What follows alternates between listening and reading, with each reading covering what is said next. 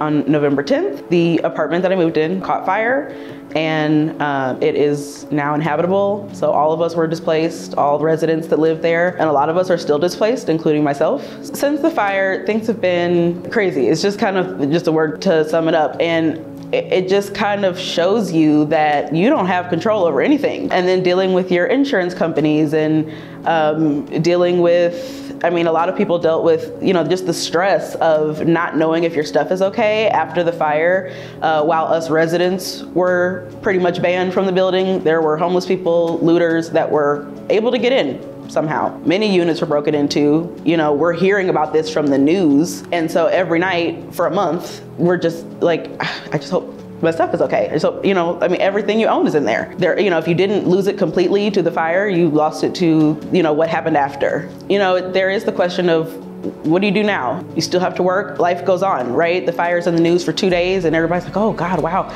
And then they move on. I did have to take off work for a couple weeks to try to figure out what to do. Mentally, I probably couldn't have worked anyway, just because of everything going on.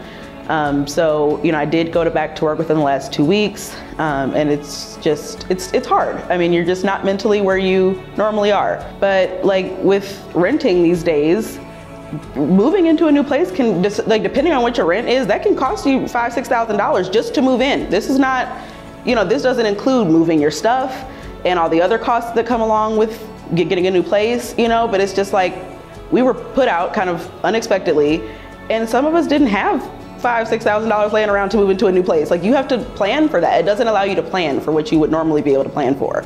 And free rent for a year would honestly put me in a place, because I did turn 30 this year. And I want to own, you know, eventually I want to own a house, and having that jump start, even like for a year, that is so, like, you just don't get that. That doesn't happen, you know, and even as I've been planning moving into home ownership one day, like, this was never on my radar that I would get an opportunity, or possibly get an opportunity like this. Like, you know, to have a year of no rent, to truly get ready to be a homeowner. I mean, that's unreal.